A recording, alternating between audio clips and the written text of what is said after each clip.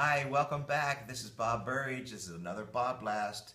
And this one is something we all know, but you know, I'm going to sound like your mother here.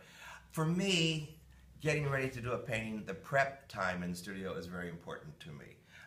That way I don't have to keep looking for things, so I prepare everything on the table first, believe it or not, get all the colors out and so forth, and that way I don't have to mess around looking for things in the middle of a painting. And I do have a few disciplines in my studio, and this is one of them.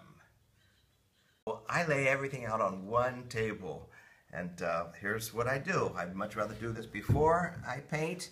So I get my buckets of water. I suggest low buckets as opposed to those really high ones, right? So it's a lot easier for me to put my hands in the water, all right?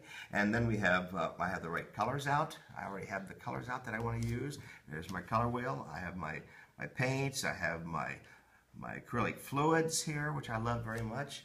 Here's my canvas is all set, ready to go. I've already primed it with an orange. I know what brushes I'm going to be using. I have my sketchbook. I've already written down my goals. I know exactly where I want to go here. Always write down the goals first.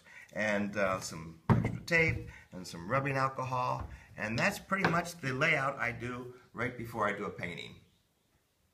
So when I'm prepared, all ready to go, I don't have to stop and start, stop and start, and things like that. Some people call this prep time procrastinating. I call it percolating. You know, while you're getting yourself ready, you're thinking about the painting. It's a good way to start the day and start your painting.